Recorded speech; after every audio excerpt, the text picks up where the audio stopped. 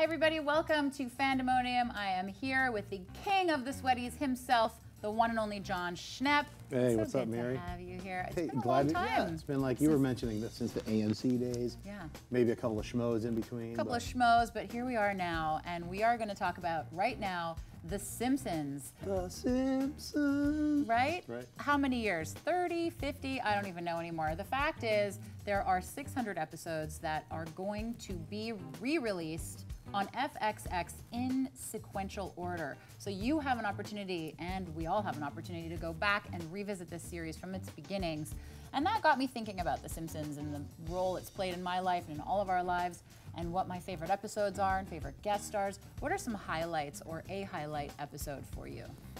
Well, I'd say like highlights for me, it was back when it was on the Tracy Ullman show. Because I used to watch the Tracy Ullman show and the freaky, scary Simpsons where they're all jaggedy and weird, like more classy Chupo. They're like, I'm Bart. I'm all freaky and weird. And like Homer's kind of drunk and manic. Everyone's all drugged out. Their teeth are flapping. Yeah, their eyes bug a lot more in those early I remember the Simpsons episodes. were like, they didn't scare me, but they were more like, wow, look at that like literally nuclear family. Like I expect him to sprout another Homer, head out of his side of his neck or something. But I remember that made an impact on me so that when the Simpsons, went on to its full series, it made sense to me. I was like, oh yeah, those little shorts from the Tracy, of course it deserves its own series. And then they kind of cleaned them up a little bit, smoothed them out a little bit.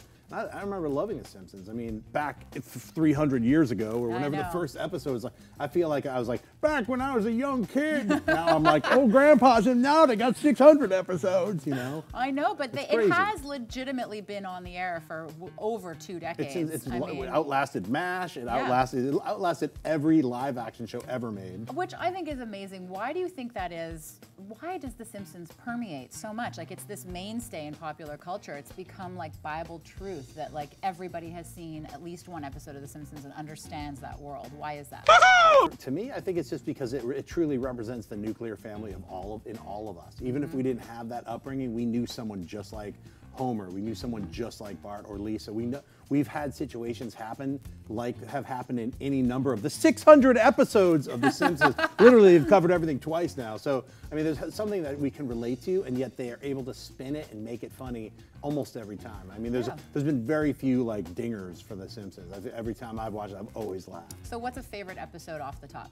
Off the top of my head, the Springfield Files. It's when they did the X-Files thing, and they had Mulder and Scully do the voices. They were in it, and now I'm spacing out the old man's name. What is his name? George Burns. No, not George Burns. Mr. Burns. Mr. Burns is like, I bring you love, and he's got the giant saucered eyes, and he's kind of floating around. I just remember, like, I almost peed my pants. Just that to see Mr. Burns as the incarnate evil, yet like talking about love. Oh my God, I think that was actually when I was watching The Simpsons a lot, and that was such a heyday for them, like mid-90s, late 90s.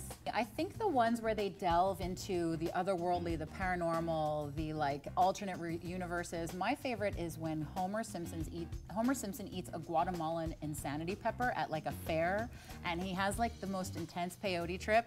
He has like a full Jim Morrison experience, and I just love that episode so much. It's like Homer finding himself and losing himself at the same time. So great. What is a favorite character for you? I love Homer. I mean, his stupidity has no bounds, yet he also does things that we do. Yeah. But like, just dumber versions of anything you would do, he would do something dumber. You relate to him on the dumbest level, most ape-like knuckle-dragging level that you can ever possibly get to.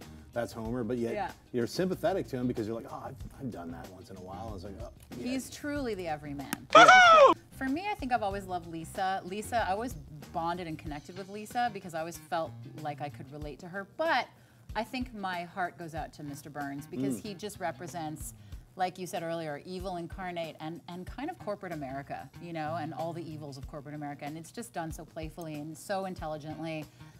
There's so much to say about The Simpsons, but we don't really have any more time to talk about The Simpsons. Why don't you let us know what you think? What are your favorite episodes? Are you going to watch 600 episodes straight back to back with no breaks? It's impossible. Insane. It's impossible. It can't be done.